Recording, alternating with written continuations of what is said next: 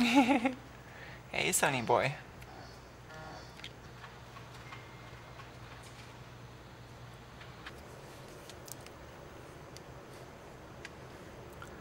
So there are a bunch of these that are not expensive. They are battery-powered active styluses. Styli? It is an active stylus for a touchscreen. So this is designed to work with pretty much any unmodified capacitive touchscreen and stimulate that touchscreen in a small area to provide sort of a stylus experience. Don't drop it. Don't take it apart.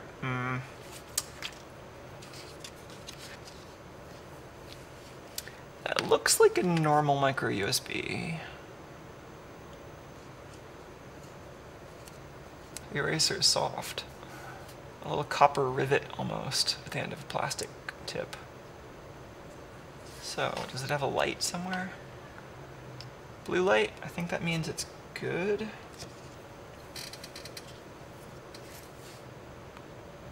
Oh, that seems to work. I assume that it doesn't know the difference between the eraser and the pen. I mean, how could it? So that's just going to be a soft... But it feels nice. Like, it feels like a difference that would be worth reversing my pen for, maybe. It's a little slow on picking up the beginning of a stroke. The pen tip is spring-loaded, which is kind of nice. It seems like it does eventually register it at approximately the right location, though. So I've got to keep my hand entirely off of it, which maybe also means it's easier to use in portrait mode.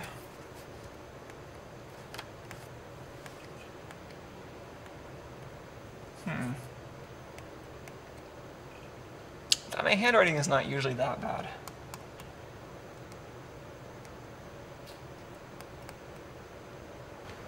Like, longer strokes, like certain kinds of drawing might be better with this. Short strokes, like handwriting, I was just getting annoyed by it, but I think with some care you could probably write with this.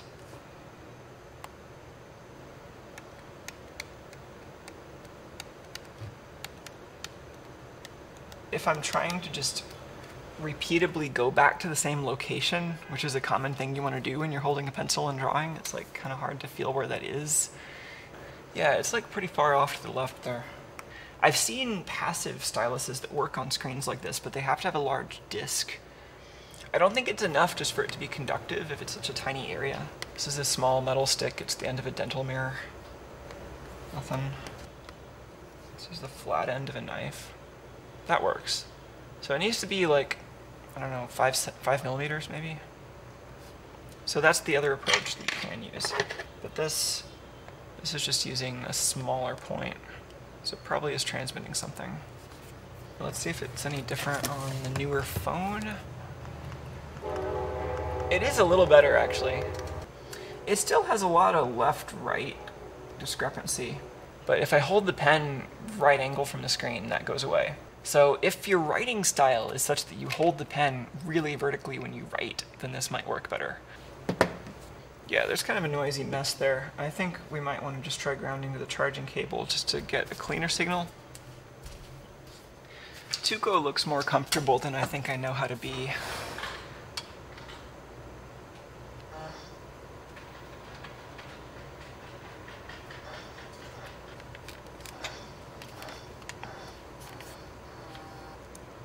I don't know how much of this is intentional and how much of it's noise at this point.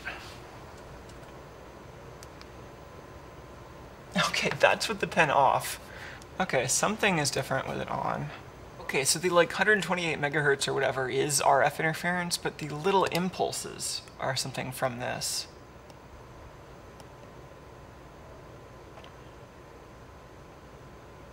It's weird that it's correlated. Interesting. Well, let's see if we can take this apart. Seems like it might unscrew, but maybe not.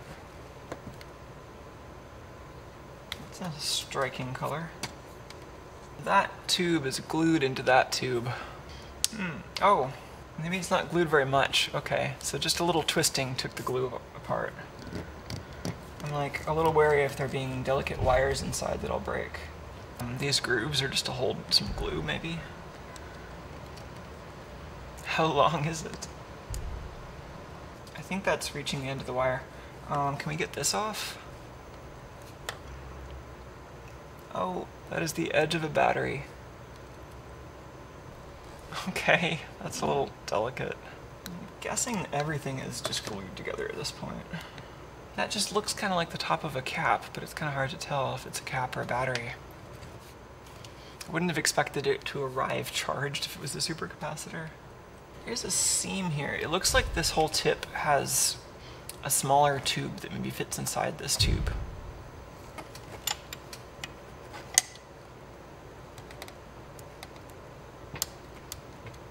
Yes, so this is going to need some slack on those wires. And I think this is going to give me the circuit board and the battery.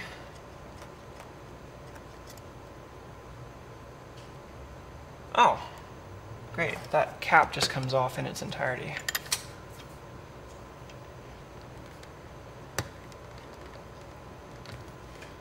Maybe now I can push the button in. That's interesting. Okay, yeah, this does seem to want to pull out now. Yeah, it's coming out a little bit. It's kind of hard to tell where I'm going to get stuck. It's very slippery. It feels like it's glued under this logo, and then it's free to move under the button side. Oh, I think I just cracked this plastic. There we go. Oh, it is a weird micro USB jack. That's just the edge of the circuit board there, making contact with the power and ground. Yeah, that was the micro USB. That's an interesting cost-saving measure. This circuit board is very thin.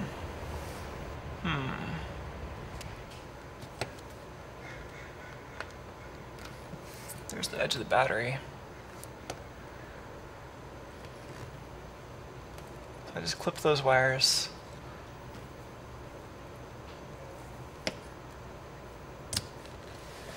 Okay. That's interesting. That looks like a lithium battery. It says 3.7 volts.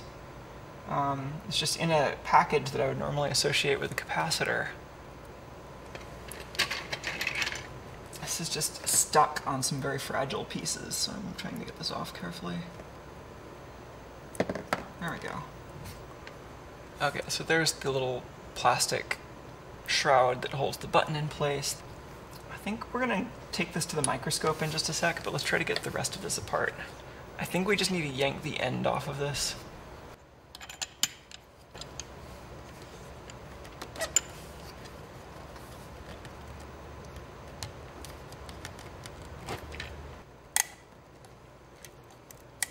Yeah, I think like kind of bending it until the glue cracks is what's necessary to get this apart.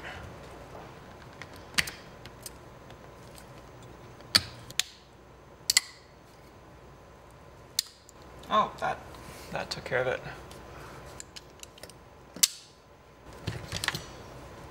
Okay, so we found the spring-loaded mount for the copper tip. Yeah, I was kind of hoping not to have to destroy this thing, but oh well.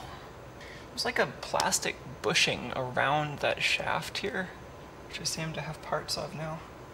So this was just kind of the decorative surround, that metal that we were squishing. The actual tip is on this piece, but then this is the sleeve that the tip fits into. Not sure why this piece exists. That's interesting. And then how does this part work?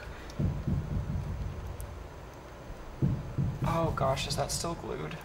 Oh, there's a metal tube here, which I seem to have separated instead of pulled out. Okay, the metal tube is still hard to get out of there. This seems to be loosely attached still.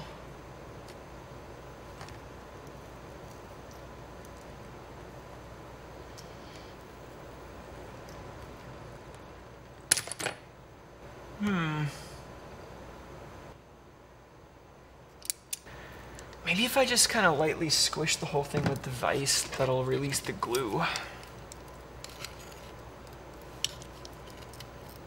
this pen happens to be just a tiny bit smaller. I think it's glued in enough that I'm going to break it if I push it out this way.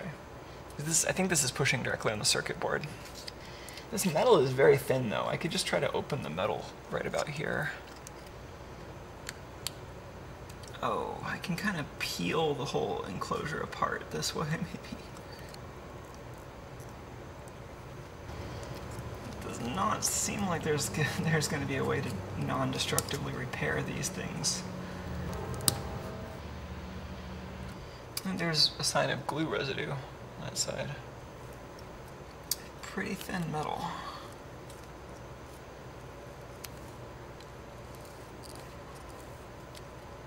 There's just like this whole big flaky bit of glue right there.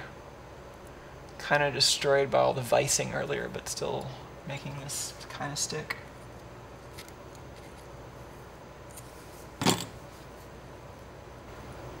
Cool. So I think we lost the black wire at some point, but that was attached over here.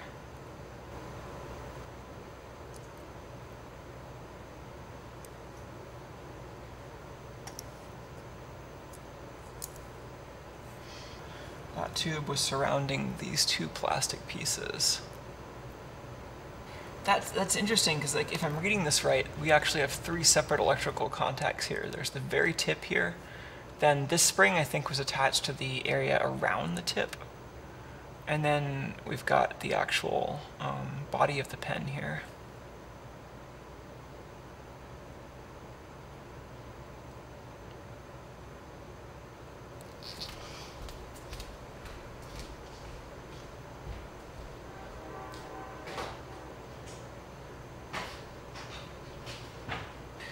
Okay, so 2 circuit boards.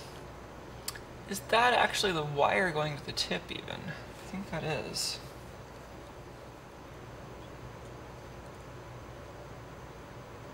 Oh gosh, what is going on there? Did that happen? I think that just happened. Ooh, I don't think I did that though. C26. That looks like a soldering defect. That one was headed to the tip and it just looks like there's a loop in it that's glued. Can we pull that apart? Ow. Speaking of slime, this is this little copper spring that I think was trying to make contact with the ring on the edge of the pin.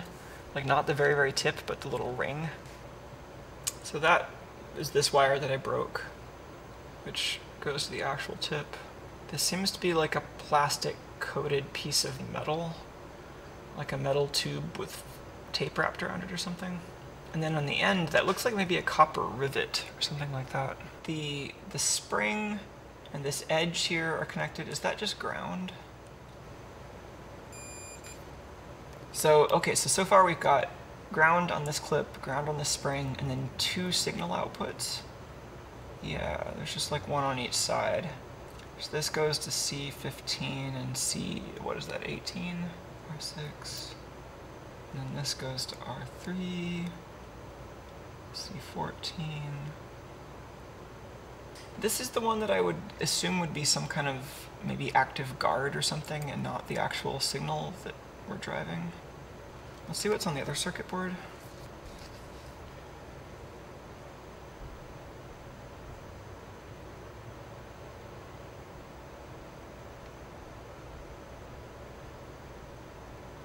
It's labeled U16, like it's a chip, not a transistor.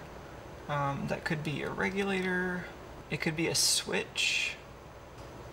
And BC1, what is that? Is that a capacitor? I don't know what that part is. And then U4, a chip with no labels.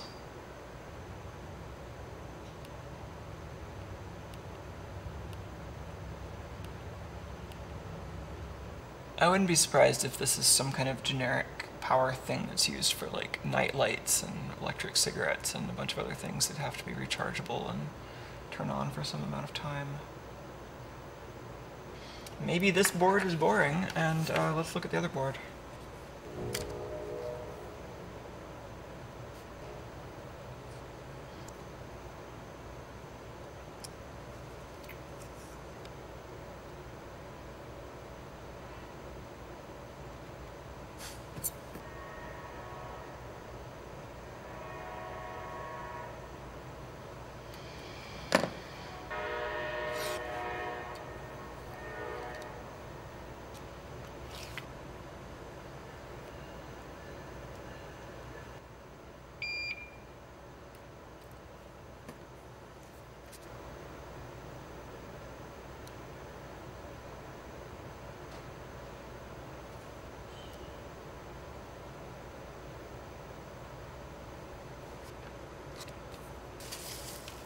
So this has 4 parts on this side that could be transistors. 4Ts over there. A 464 here. So that could be a dual transistor package or some kind of IC. I don't see a designator for that one. This one's got yet another different marking, like MAE maybe. And then this side has something marked U, which I was guessing before might be a voltage regulator. It draws 10 milliamps. That's the 3.7 volt input. Whoa, okay, this is some kind of oscillator. It would explain some things if this was an inductor. Oh, interesting, LTIZ. So, is this being used as a step-up, I wonder, or... Oh, gosh, Tuco. Hi. Tuke, you're kind of in the way. Normally the switching node would go between a coil and a diode. Let's see if we got that. Where else does that switching node go to? Is there a diode on the backside, maybe? Oh, you know, I wonder if these are dual diode packages, and maybe they're using this as a double-ended boost converter. This via down here is ground. It's just connected with the rest of the grounds. This via is the switching node from the LT1615, which looks like that. So is most of that passing through these capacitors? Yeah. And that's the ground rail again. That is 27 volts. And that is minus 27 volts. So we got a plus or minus 27 volt supply off of a single LiPo cell. So that's what this left section is for, in addition to the parts on the backside. A little wayward solder ball there. And then, so yeah, this is the feedback signal coming in at 1.2 volts, 1.25. So this is going to be compared to an internal voltage reference in here. And the output voltage, the fact that this is 27 volts, that's coming from the ratio set by these two resistors. And then these are storage capacitors to just stabilize that 27 volt output. And I think we just have two different values of those. So we've got like a larger and a smaller in parallel. So everything to the left of this notch here is a plus and minus 27 volt power supply. That explains like half the circuit so far.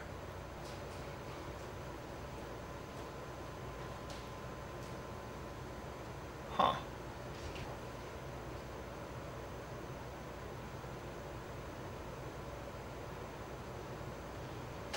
I wonder if this is an op amp or something like that. So this has plus and minus 27 going to it. I mean, this could be some kind of dual transistor thing, but I'm guessing it's actually something a little higher level than that.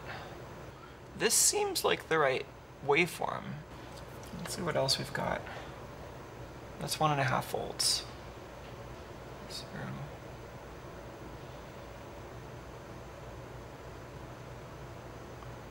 All these are pretty low level. I wonder if this is actually the noise generator and the other thing is amplifying it. They might have put the amplifier close to the power supply. Hey Tuco, don't walk it. Okay. You're the boss. I thought I was getting noise spikes there, but now I don't see them. Okay, this is the wire that would normally go to the tip. Hello? The tip wire I would not expect to be ground. What about this ring coil? Oh, this is transmitting something. I wonder if this is actually responding to the signal that the tablet puts out in some way. The tablet here is trying to sense mutual capacitance by transmitting a signal from one electrode and receiving it on the other. One theory for how this works is that maybe this is an active amplifier, that what we were seeing before was in fact just noise being picked up by this amplifier. So it might be sensing the field at the very tip and then kind of broadcasting that out in the area, kind of like a finger would. I'm just going to put a somewhat stiffer wire on here. It does seem to detect a touch roughly in between those two wires. This isn't quite how the tip was originally built. I think that tube being grounded might have been important. Oh yeah, so I think this is... So the spring was pushing onto this kind of T-shaped piece. Okay, yeah, so I think I'd be able to put this back together if I hadn't broken the wire. But that fits pretty tightly into this piece. The wire would be coming out this side if it wasn't broken. Because it seems kind of like a coaxial cable at this point. I wonder if we could just use coax with a flat end. Is this all just a metal tube and maybe that's paint? I think this is either self-oscillation or amplifying some other frequency that we've got in the environment. So I think right here I'm picking up the signal from the tablet, but I'm not necessarily, the tablet isn't sensing it because I think I'm kind of keeping the transmitter too far away from the screen. What if I kind of hold the scope probe a little closer? Oh yeah, look at that. It's transmitting the signal back to the tablet kind of around where the scope probe body is. I think we figured it out, or at least I'm getting kind of happy with this explanation. This is much nicer than I was expecting. Yeah, it's a little hard to find regions of the screen where this kind of bad setup actually works. Over here it seems alright. So I think the scope right now is synchronizing with some kind of arbitrary pulse that's happening at approximately the tablet scan rate, but then we're seeing the amplitude of the individual sense wires change as we move across the surface of the screen. Under the current set of assumptions, the top wire you're seeing here would be transmit and the bottom wire would be receive, and this is just a relatively simple amplifier. We could even just try that with a signal generator and just insert our own signal and see if this amplifies it effectively. I'm guessing these are op amps. I think that's a low pass filter and an AC coupling stage maybe.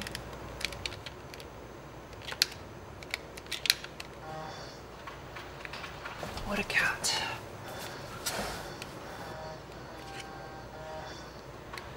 It's not inductive, so there are many kinds of pens out there. There are inductive and capacitive, and powered and unpowered. So there are inductive powered pens, there are inductive passive pens. The Wacom pens are inductive and passive. The Huion pens are inductive and powered. The signal generator is supposed to be putting out like 2 volts here. Oh, that was it. Where is the bad connection? Oh, here's a bite mark on the cable. Is that where the bad connection is? Yes. Okay, so let's turn the power on. So that's the output of the amplifier. Let's turn this way down because 2 volts is way too much. Let's go back into the millivolts. That really fuzzy, gross edge kind of changes as I change the amplitude of the input signal, but it's basically tracking. This is 10 millivolts on the input. I should probably just put a BNC with a 50 ohm termination on the end of this to do this experiment properly.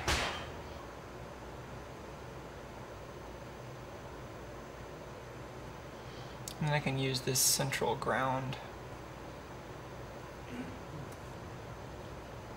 Okay, so this is a 50 ohm resistor. That's the center of an SMA jack. Why is it so noisy? This is still like 20 millivolts. 70 millivolts. Okay, well let's try the frequency.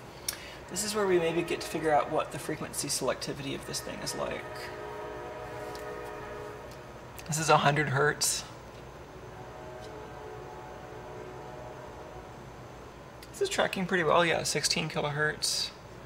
We're getting all that nasty ringing on the edge, but the overall frequency is right. That is a lot of voltage swing on the output. 20 volts per division, so that's like 60 volts swing. Okay, we're finally getting a clear square wave at 170 kilohertz. And it starts to get unstable back around 150. This circuit is probably designed to be processing edges more so than sine waves. There's my square wave. You can see it's mostly locking on to noise and self-oscillating at this point.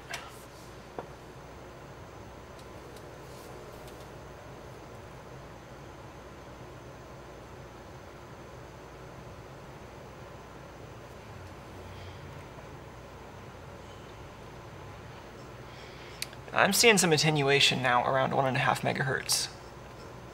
It's drawing 50 milliamps right now, and now it's starting to lose the signal. The function generator is 3.4 megahertz right now. 4 megahertz. It's like pretty much gone at this point. I think we were expecting that this might be just transmitting some fixed signal, either a square wave or some kind of spread spectrum noise. But yeah, this is much more interesting. It's actually sensing the signal that your touchscreen is putting out and then retransmitting it in a larger area to simulate having this meaty finger on the screen. It'd be interesting to design a 3D printed enclosure for this that has an LED or two at the end and just as like a tiny, tiny thin flashlight. It's cool.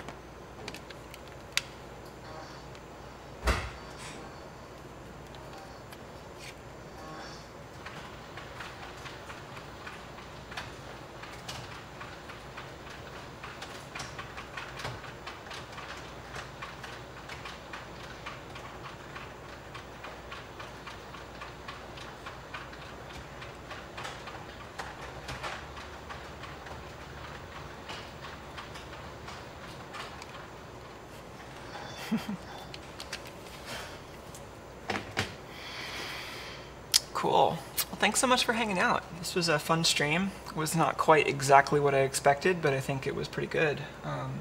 These active styluses turned out to be pretty weird and interesting, and it does seem like there's a couple more things I could do. I could try to draw a schematic of this. We could look up to try to find what the chips are by their markings, or just look at how they're wired. We'll get back to more of this soon, and big thanks to everyone who hangs out, as well as everyone who sends in hardware to work on, and everyone who contributes to the Patreon to help keep this going.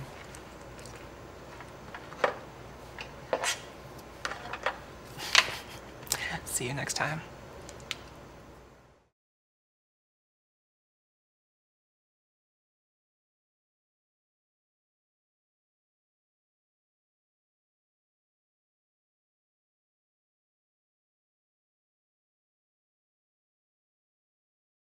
Oh, that's a bit much.